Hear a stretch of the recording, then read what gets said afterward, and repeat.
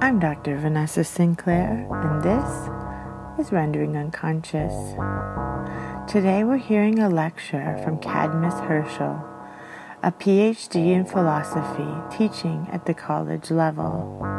Kadmus recently published a book called True to the Earth, Pagan Political Theology, and will be presenting a talk called True to the Earth and a Pagan Conception of the Self, first presented at Rewriting the Future, 100 Years of Esoteric Modernism and Psychoanalysis.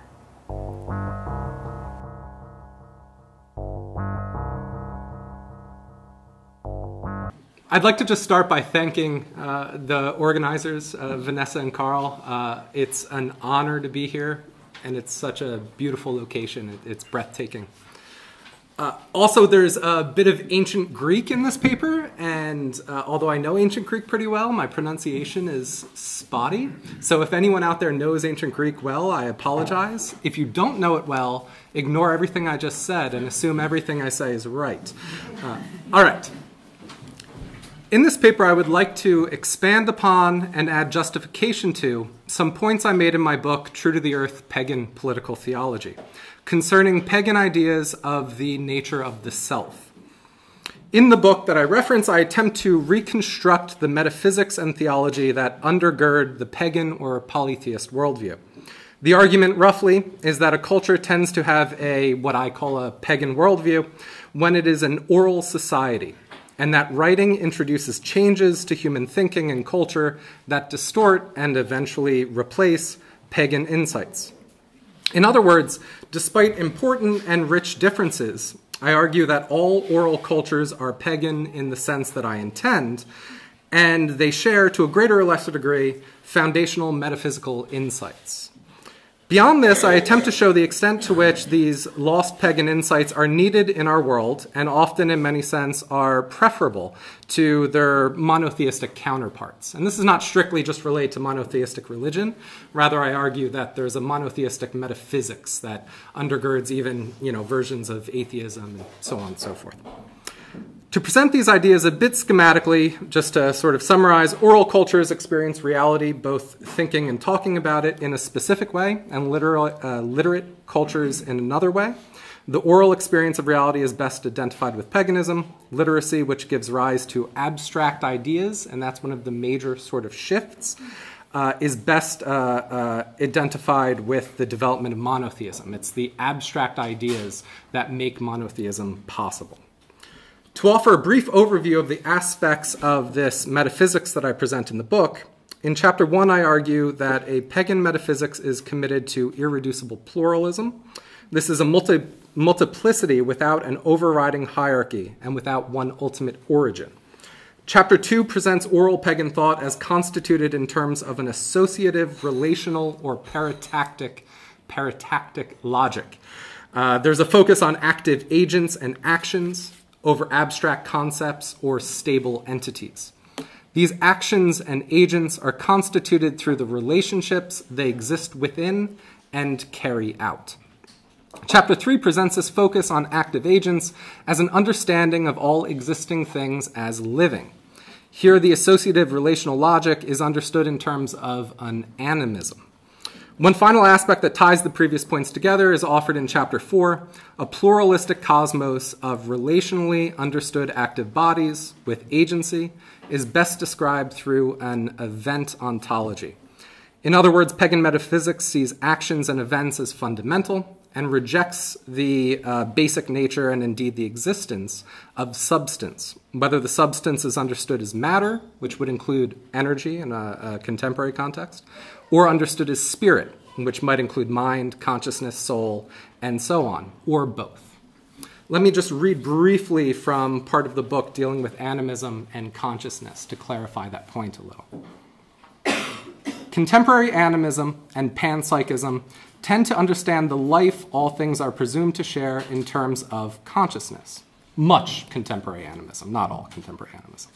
Consciousness, and especially the focus and obsession with it, is a major artifact of a specific turn that occurred in modern philosophy. That turn was itself a further development of the obsession with the non-material that is found in Plato. The view we are presenting here, instead, is one that existed before the artificial dualism of matter and mind, spirit, soul, consciousness. Oral societies don't think about, quote, consciousness the way that we do. For them, being aware is something we and our bodies do, not something that we have or that we are. The action of paying attention only gets turned into an abstract entity or property with the rise of writing, which pushes us to turn verbs and action words into timeless nouns. To say that everything is alive can mean that everything has agency, but not necessarily that everything has consciousness. Indeed, there is more confusion involved in the statement that we have consciousness than there is truth or illumination. So some of these points will be expanded upon. I know that was sort of a rather heavy, very quick summary. Oral societies tend not to have expressly developed studies of theology or metaphysics. Instead, we must excavate how these societies experienced reality indirectly from oral teachings that were later preserved in writing and records of the transition periods from orality to literacy, during which we can trace specific changes in the thinking of the culture. This task is made much more difficult to an extent that's very hard to overstate, because most transitions from orality to literacy have occurred via the mediums of colonialism, religious conversion, conquest, and generally the domination of oral cultures by literate ones. This leads, even in the case of much anthropological work, to a process of, often unwittingly, translating the thinking of an oral culture into the ideology of a literate one, during which the unique aspects of oral culture are lost or concealed. For these reasons, the transition from orality to literacy in ancient Greece is particularly important as a paradigm case.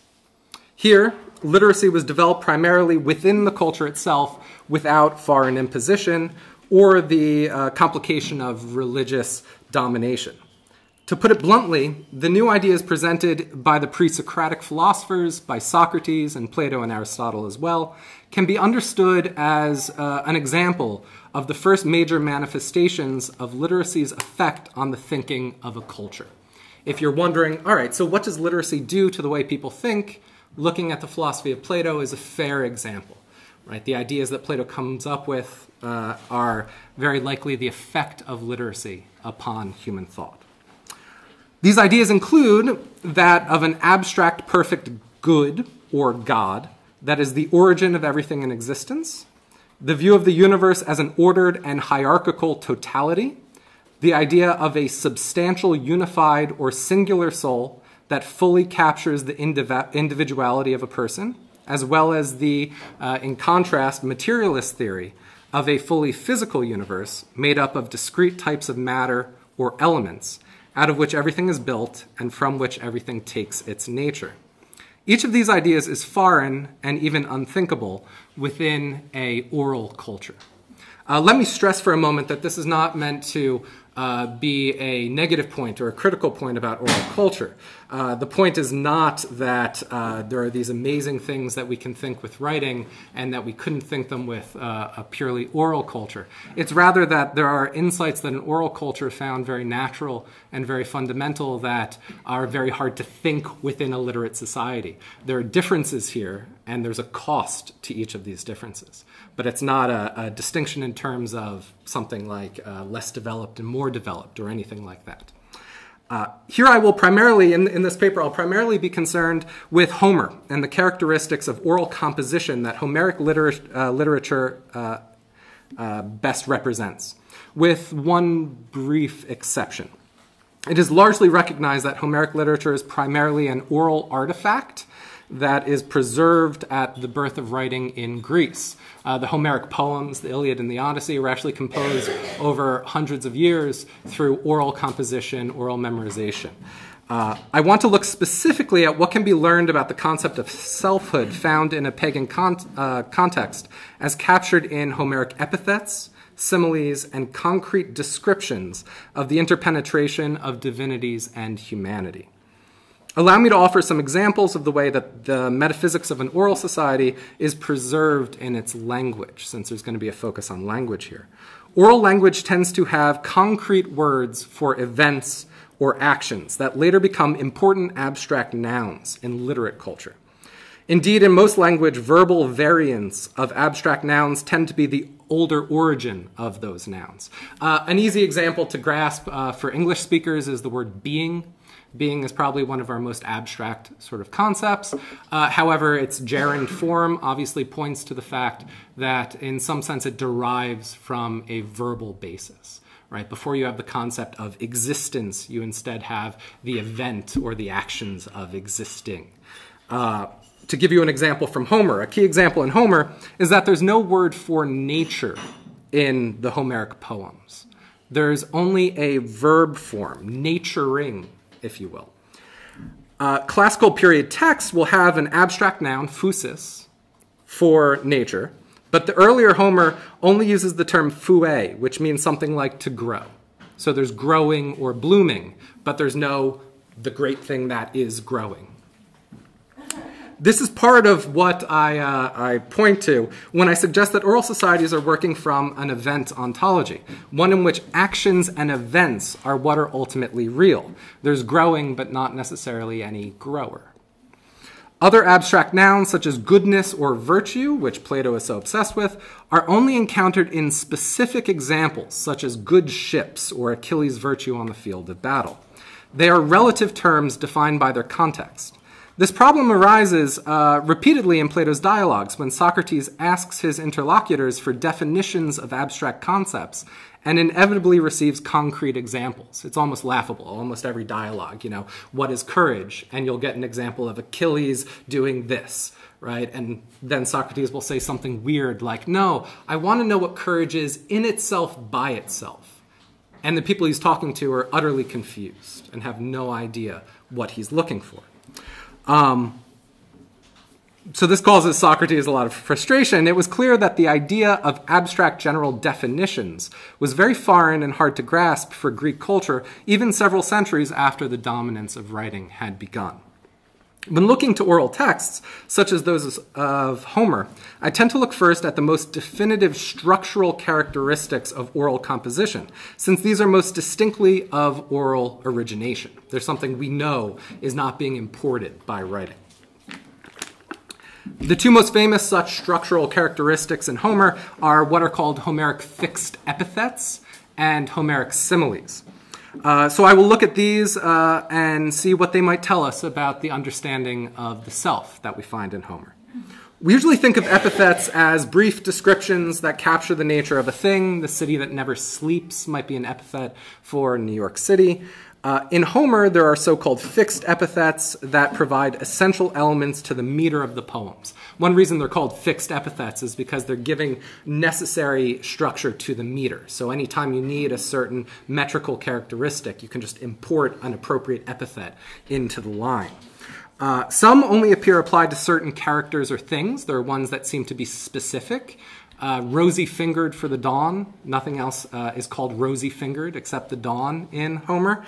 Another one, this is actually my favorite epithet, is paluthropon. This is only applied to Odysseus. It means of many turnings, and it's usually translated as clever, which I hate. But yeah, Odysseus is the man of many turnings, paluthropon. While most others will be applied to many different characters when the specifics of the situation are appropriate and the poetic meter allows or requires them. A good example here is godlike. All kinds of heroes are called godlike, although usually it's only the heroes who have actual divine parentage. So Achilles, Diomedes, right, they're called godlike. So we get godlike Achilles or Dios Achilleos. Let me draw on my one non-Homeric example to clarify the nature of epithet. In the Greek magical papyri, which come much, much later, right? In the Greek magical papyri, many of which either capture in writing chants that were previously passed down orally or maintain oral compositional characteristics, even if they're not themselves of oral origin, we find long lists of what seem like descriptions of the spirits or divinities that one is attempting to contact. Here's an example in English, and then I'll play with the Greek a bit. So this is from the fourth scroll, the fourth papyri in the PGM, Greek magical papyri. O child of Zeus, dart shooter, Artemis, Persephone, shooter of deer, night shining, triple sounding, triple voiced, triple headed, Selene, triple pointed, triple faced, triple necked, the goddess of the triple ways, hail goddess and attend your epithets. O heavenly one, harbor goddess who roam the mountains and are goddess of the crossroads. O nether one, goddess of depths, eternal, goddess of darkness. What the English translation here makes it very hard to see is that most of these lengthy descriptions are single words, and most of the lines of this text are only 3 words long. And there is almost no sentence structure. There's one part here, actually 2 parts, that have a bit of sentence structure, but mostly these are just names. It's a list of names that then get translated as harbor goddess, or who roam the mountain, or goddess of the crossroads. So let me reread the last 4 lines in Greek to stress that they are literally just a list of single words capturing each of these ideas alone. Now, the first line is a sentence. It has sentence structure. And then from there, you get just single word description. So the first line is, hail goddess and attend your epithets. Then we get, O heavenly one, harbor goddess, who roam the mountains and are goddess of the crossroads. O nether one, goddess of depths, eternal, goddess of dark. Right, so after that first line, it's just lists of names. So we get Kai Reithea, Kai Sasin, Eponoumies, Epakusan, Orenia Limeniti, Ori Plane, Enodia te, Nerteria Buthia, Ionia Scotia te. Right, so each of those at the end is just a name, right? So, for example, if you're looking for who roam the mountains, it's just Oriplane, who roam the mountains, right? Each of these is a name in and of itself. So this chant is just a list of epithets, as the text mentions itself, attend your epithets. It's necessary to dig a bit into this idea of the epithet, because the archaic Greeks didn't understand it at all the way that we do. This should become clear when we consider that what we identify as a given person or divinity's proper name was just as often an epithet to begin with. Patroclus, for example, right, Achilles' well-known companion, this is not just a name, but means glory of the Father. Right? So the name is also an epithet.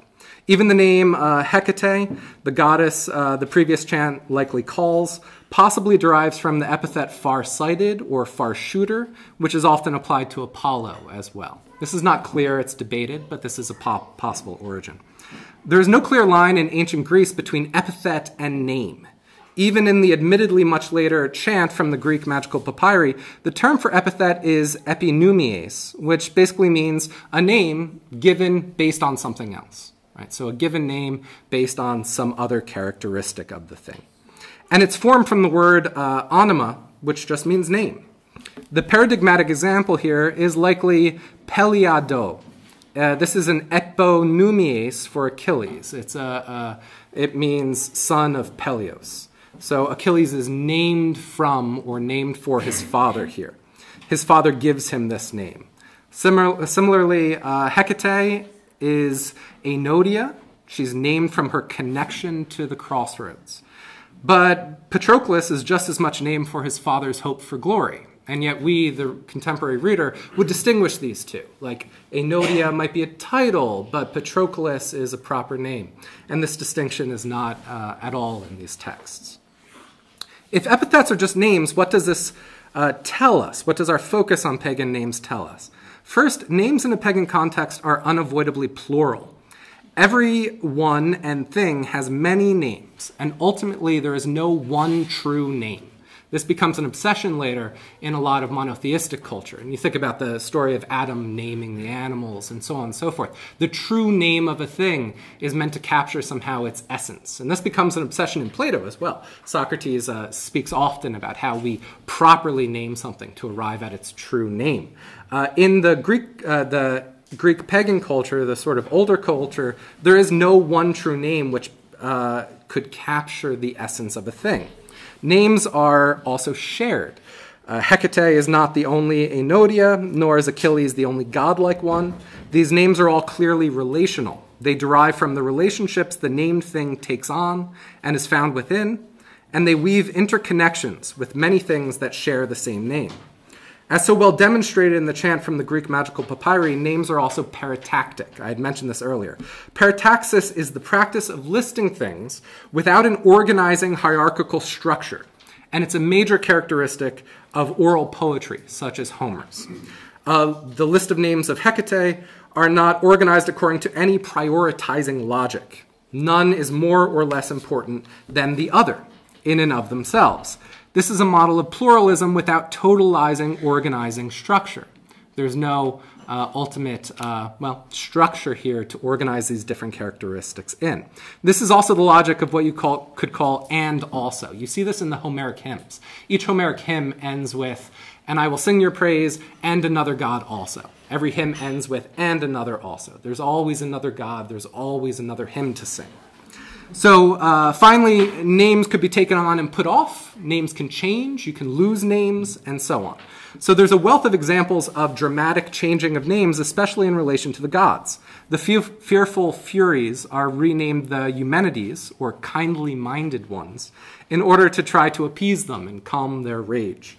Hecate becomes Propolis and Oreion of Persephone. This means the one who goes before and follows after Persephone, because of her presence both at the abduction and the return of Persephone. She's there before Persephone and after Persephone. Perhaps most dramatically, in the Homeric hymn to Hermes, we are told the story of how when Hermes was 1 day old, he invented the musical instrument the lyre and stole Apollo's cattle. And when found out, he exchanges the lyre for Apollo's cattle.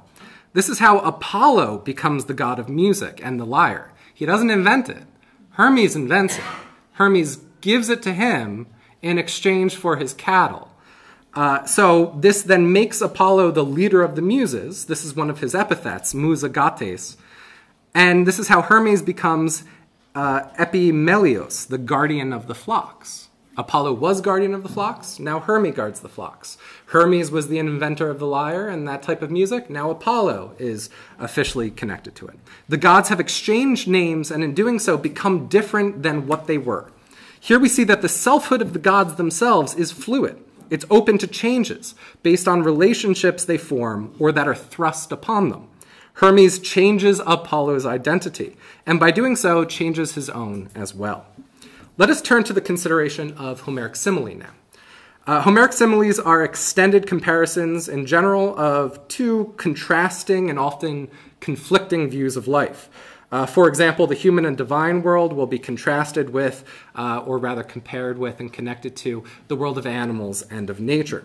There's also an interesting contrast that happens where the content of the poem will be heroic. You've got heroes and warriors, and the content of the simile is usually agrarian. So the similes are about farmers and about, these very non-heroic subject matters. Internal linguistic clues have led to the conclusion that the similes are some of the oldest parts of the Homeric poems. So more than just comparing the anthropomorphic and natural, the similes also contrast the heroic and the agrarian. In the similes, ships become horses and slain warriors become cattle slaughtered by farmers, and so on. Allow me to offer one of the most striking of the Homeric similes as an example. So this is from the Iliad. So the Myrmidons, these are Achilles' warriors, they're finally allowed to go to battle. Achilles gives them permission, and Patroclus leads them from the ships. And they're compared to hordes of wasps that are provoked by playful boys. Straightway they poured forth like wasps by the roadside, which boys habitually provoke, always taunting them. Wasps that have their homes by the road. Thoughtless boys, they make a common evil for many people. Those wasps, if some traveler going by unwittingly disturbs them, summon up all their defensive spirit, and each one of them flies forth and fights in defense of his offspring. With heart and spirit like theirs, the myrmidons poured then from among the ships. The important point here is that the similes do not just offer a comparison based on some shared appearance, but rather also capture surprising and even subversive shared temperaments and fates. The Myrmidons here are this fierce group of great Greek warriors, and they're described as a common evil for many people. Right? So you see that there's a tone of criticism of the very warlike culture that's glorified in the body of the poem itself. They're destined to be killed as easily as small, fragile, if dangerous insects. This isn't just poetic, but would instead, I would argue, offer an insight into the nature and identity of the Greek warriors. The human and natural world and the heroic and agrarian world are not divided here, but rather in the simile we see that they are ontologically interwoven and penetrating, with these interconnections destabilizing the surface appearance of each side of the simile. Right? Each side is altered by its relationship to the other. Before more explicitly stating my conclusions, I want to look at some of the more overt content. I've looked at some structural elements. Let's look at some actual content of Homer's work. For this purpose, let us consider Book 5 of the Iliad. This book features the near apotheosis of the Greek warrior Diomedes. So in Book 5, Diomedes is empowered by Athena. And this book is really amazing. So Athena gives Diomedes wrath and strength. It's fascinating because in this book, the gods are everywhere. They fight on the field of battle, beside and with humans. Some are even injured. Aphrodite famously is injured by Diomedes. They whisk humans out of the battle to save them, and they appear back into the battle to give counsel to some of the warriors. Book 5 represents the world of the gods and men at its highest level of mingling. What is most striking about this mingling is that for the careful reader, it leaves profoundly unclear where the gods end and the humans begin. Let us begin first with Diomedes himself. We are told that Athena temporarily granted him strength and rage, that she made him blaze with fire, and that she made his limbs, feet, and hands light. More than this, she repeatedly speaks to him, counseling him throughout the battle. At one point, a Trojan warrior sees Diomedes on the field of battle and states that it looks like the shield, helmet, and horse of Diomedes, but, quote, "It may be a god. I am not sure. Not without God does he rage so, but some one of the immortals mantling in mist his shoulders stands close beside him," end quote. No more can we be sure whether this is Diomedes or a god, for Diomedes is so empowered and led by Athena, from his strength and appearance to his emotions and decisions, it is unclear if we would best say he's inspired, possessed, replaced by her. Throughout the book, and indeed Homeric literature, gods appear as specific mortals, speaking as them and fighting as them. Sometimes they are recognized in this, and sometimes not. But it's unclear when, or even if, we should conclude that there is a work of illusion going on, and when instead the divinity and human have simply become one. This has led some ancient scholars to propose that archaic and Mycenaean Greeks may have seen all emotion and thought as coming directly from the gods, a psychology via the divine. One thing is clear, as swiftly as the gods pop in and pop out of the battle, so do they pop in and pop out of particular human forms. My contention is that the question of when we have a god appearing as a given human, and when we have a human inspired by a given god, is an indiscernible and meaningless distinction that did not exist for the high pagan Greeks, the archaic Greeks. The gods lived in and through humans, and humans lived in and through the gods in ever more complex interweavings. Heraclitus recognizes this as well. My favorite Heraclitus fragment is fragment 62, which roughly is immortal mortals and mortal immortals, each living the other's lives and dying the other's deaths. Right? So the mortal and the immortal lives in and out of each other. It is not then a question of illusion or replacement at all. This point becomes all the clearer when we investigate the etymology of terms for virtue, which almost inevitably trace back to the idea of blazing with the fire or light of the gods. When Diomedes shines with his martial virtue, it is Athena who shines in him and as him. He is virtuous to the extent that he is divine. At one point, the ideas I have offered so far overlap, and Diomedes, his empowerment by Athena, is described in an extended simile connecting it to nature. So here's the simile. She spoke thus, great-eyed Athena. Now the strong rage tripled took hold of him, and as of a lion whom the shepherd among his fleecy flocks in the wild lands grazed as he leapt the fence of the fold, but has not killed him, but only stirred up the lion's strength, and can no more fight him off, but hides in the steading, and the frightened sheep are forsaken, and these are piled pell-mell on each other in heaps, while the lion, raging, still leaps out again over the fence of the deep yard. Such was the rage of strong Diomedes as he closed with the Trojans. Here is Diomedes, lion, Athena, and mortal man. In this moment, this is his identity. The dominance of abstract monotheistic metaphysics has led to the idea that the self is something singular and in some important respects stable. It is, for example, a soul capable of eternal, unchanging life in a Platonic, Cartesian, or religious sense. This idea, I would argue, is utterly foreign to oral cultures.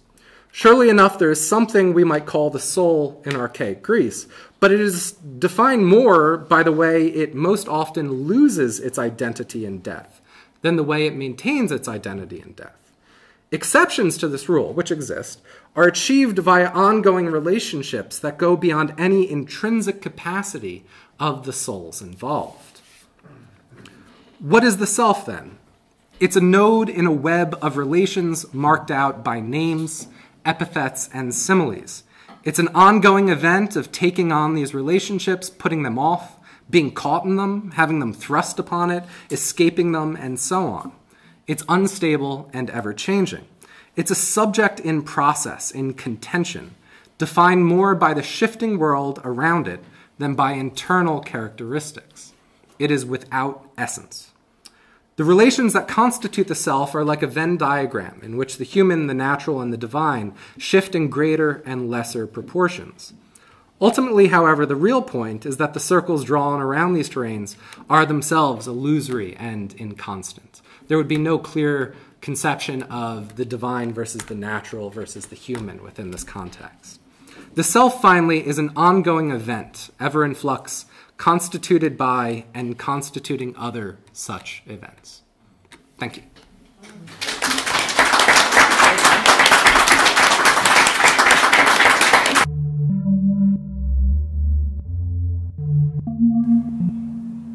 Thank you for listening to Rendering Unconscious. You've just heard a talk by Kadmus Herschel, a published academic with a PhD in philosophy, teaching at the college level. He is also a practicing ceremonial magician with a long-standing relationship to ancient Celtic deities.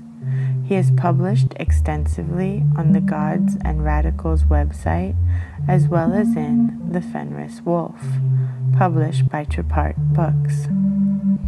Kadmus Herschel recently published a book called True to the Earth, Pagan Political Theology, through Gods and Radicals Press.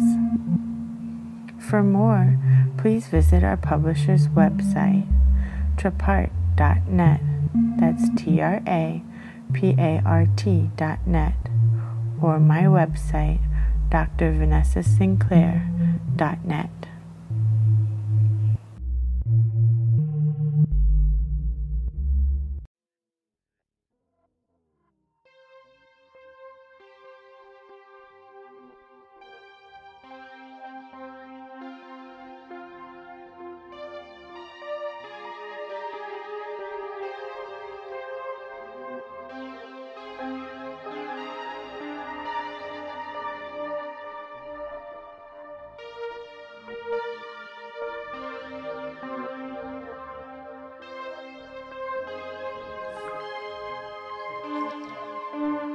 Body's mystery and power. Come more creative and writers reason why the artistic world can't ultimately accept Caliban, indeed the final, across the world blow. It is a quality that manifests most, spiritual and physical, and perhaps a worthy statement of intent. Thanks again, I look. Writes, everyone carries a shadow. Documentation continues to unfold. Precise confrontation, conference. Still, I could never avoid thee. To forget nothing and illustrate that would be who we meet, whatever is. A spiral, a serpent's, the passions of the soul. Alkistis and Peter, electricity and elementals. Atonal. There are no existential safety nets. Imagination, not only two, both seen while. The reflected light of the moon isn't brutally revealing, but faint, suggestive, ocularly conducive to occultism. Eyes, just gotten to the point. The cool, that is communal. Tricks and impressions of association and fantasy. This reflected light is also conducive to beauty. In anything, too. States. To couples, that it lessens contrast and thereby inherent dualisms. This has been well used in our own recent, of the things that, like-minded, culture through the development of photography and cinema, in which lightning techniques, an entire scene, have the music lyrics, I believe, we, seen. Science, very seldom focus on harsh, directed light, but rather on subtle nuances of reflected light. Repetition that matters, but rather the space that is created via the difference. You see, this concept, tasteless. Everything is because the sun is simply too bright to watch. We have become accustomed to watching the moon instead. We cherish what's visible and didn't know existed. We know anything regular is for the first time I'm telling, flipped in and how much I need, and comfort to the human mind. In the case of the moon, literally so. It's not just a fairly familiar orb in your every move and the sky. We literally see the same side of the full moon most every time we watch it. The full moon, in my time, I'll wrap my heart, always displays the same side to us as it revolves around its own axis parallel to its revolving over in the sense.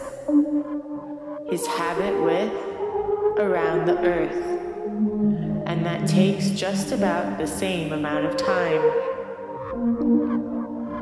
No wonder, then, we're as ears and minds. Fascinated by the dark side of the moon as we are in coming out of hers, ourselves. A photograph front of the cafe. The landau is pulled by two horses. A here were no draw. Coachman and a footman, both in livery, are sitting my typewriter and activity, in fact in thee too. I also noticed, as the human gaze has gradually drifted from thee, the microcosmic, over thee further, or to allow for things to time, you see, and millennia. We have also downsized our capacity for example, a friend bigger contexts. For the sake of official announcement, the golem and the dancing girl. Symbols in mythology used to consist of the most powerful and potent, great cut-up, boggling stuff that helps solidify or godly shape. Today we're sadly striving for a brutal demythologizing. Same lines, processed through technologies that allow neither longevity nor potent symbolism. Where is the expression of it? Associated with mythological moon today, of life itself. Whether still or moving, particles inside this plastic, buzzers for mine, of the tape recorder. After, figures, pattering blindly behind, enhance their lives, not as tourists who, fashion, all cultures have revered. 9 force in joint ventures with the matter, dust, perambulating provender, masculine sun. Of course there are exceptions to the rule. The Germanic language has the moon as masculine and the sun as feminine. The discovery of the mother's masculine force, and the sun, a warm, life-giving covering of her own failings, and the facts of perception. Climate of the psychic, come back and put what, and are attracted to each other, and overflow. I am amazed. Have more like each other, and sort dead. A key to mythological strength is the use of symbols within the stories told. No wonder that the sun, print, and the moon have been such strong presences in human stories that most often retell sexual tales. We deplete, and death and rebirth mysteries, into the evening events of art talks and music, is and goddesses, to the sky, attributed to the stronger forces out there in space. Moon goddesses abound. One of the first occurrences of moon divinities is actually a male one, the Babylonian god, Sin. But from there, and we tend to, on, it's been mostly goddesses. Evening seems much better, and can become. See it remarkably in the body's fascia, a coherent web of the is to be. The interior of every and the less it is embodied in the biology. Boys have penises and a group strength that is constantly situations in individuals' conscious life. On dichotomy, male, female, a mark of the primitive mirror image when we begin to break connective tissue to be, she, imagine.